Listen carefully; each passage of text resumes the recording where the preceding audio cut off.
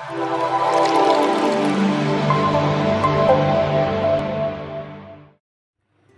everyone, welcome to Linked Frequency. I'm Vaibhav Sugandhi. This is chapter 1 of Arduino for Beginners. In this tutorial, I'm going to answer 3 important questions. First one, why we need to learn programming. Second one, how we can learn programming. Third one, what is the benefits of learning programming. So without wasting a time, let's get started. Let's talk about why we need to learn programming.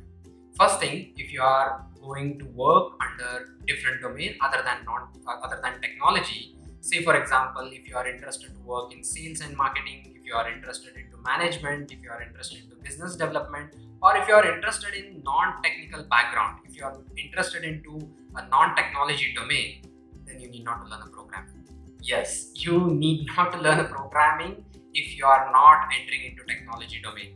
You have to learn the thing which is important for your particular domain. You have to master your skill in that domain. But if you are very interested to enter into technology domain, if you are very interested to work under a product development cycle, if you are very interested to work for design and development of technology solutions, if you are interested to design a new electronic system or anything other than electronic system which is within under technology domain, then you have to learn programming as much as possible.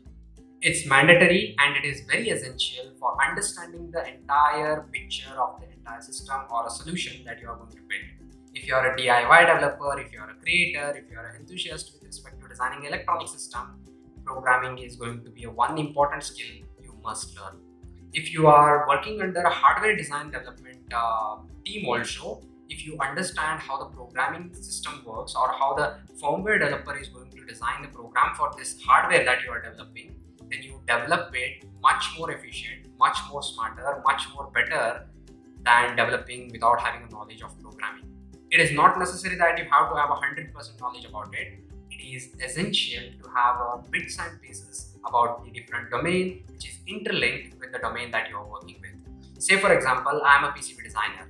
While designing a PCB, I understand how exactly the programming person is going to write a program for that particular embedded system that I am designing.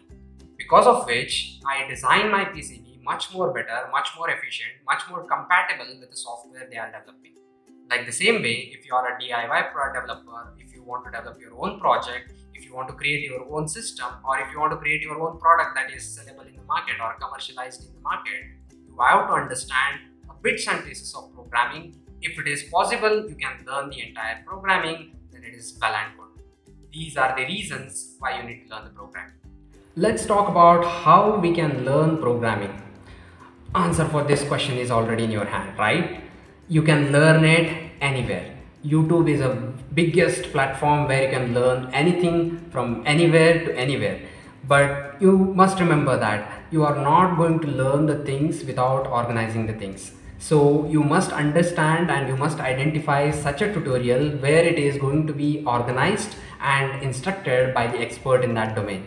If you are learning a programming with respect to any of your domain, you can learn it by YouTube. You can learn it by all the LMS platforms available out there, and you can enroll for the courses and you can learn it however you want it. But the point here is, are you going to learn in the organized manner and as per the requirement you want to do after this particular course? So in this particular course, I am going to organize the content such that anybody can learn the programming for Arduino development board. We are focusing on absolute beginners. We are focusing on the people who are just now started with respect to designing electronic system, or a DIY creator who wanted to learn basics of Arduino programming. So you can learn the programming anywhere in the entire online edutainment right now. Very important point is you need to find the organized content.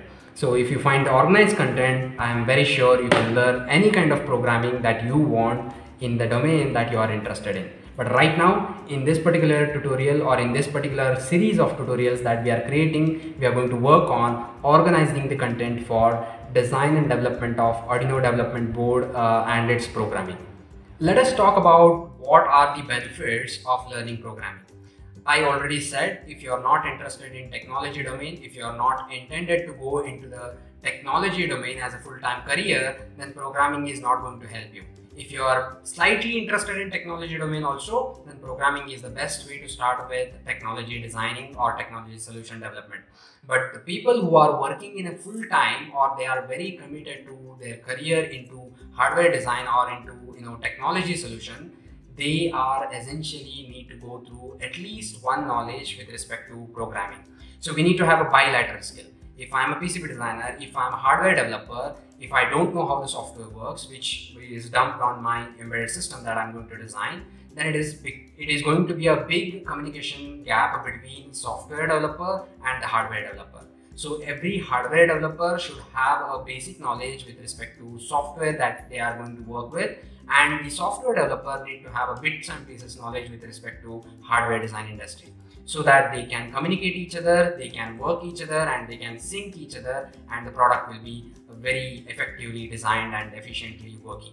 So these are the benefits, and we will be having a lot of benefits with respect to our career. It is like a bilateral skill. We need to have bilateral skill whenever we are working in a different industry.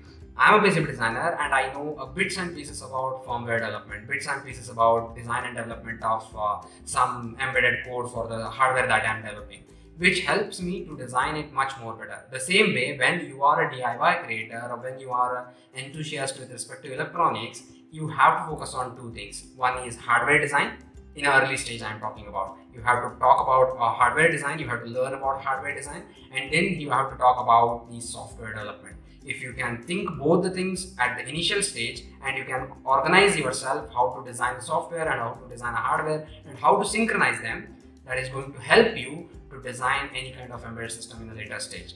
It also help you to go ahead in your career, put yourself ahead of the curve in the career, so that you can get the all opportunity that is available in that particular domain if you are working in any of the domain. So these are the major benefits that we get into when we are having a bilateral skill. So if you are into a technology domain, make sure that you have a bilateral skill, hardware design as well as software design. I don't want you to be having 100% knowledge about one thing. That is all about your career. If you are very focused about software development, then you have to have 100% focus on that. Along with that, put at least 10% of focus on hardware, or 10% of focus where your software is going. The same way, the hardware developer should have at least 10% focus on where the software is coming from and how we are going to integrate all those things. That is the most important point, and that is going to be a very important skill in the next decade. These are the three important questions we must ask ourselves before jumping into the further tutorial of Arduino for beginners. I hope you understood why you need to be a programmer or why you need to learn the programming, and then how you can learn it. And the third but not the least, what are the benefits of having a programming skill. I hope you enjoyed the entire tutorial. Let me know your thoughts or suggestions in the comment section so that we can understand and we can tailor our further tutorials as per your requirement. Thank you so much for watching this particular video. See you again in the next video. Until then, bye-bye. Consider subscribing to our channel Linked Frequency. Tune yourself to make a difference.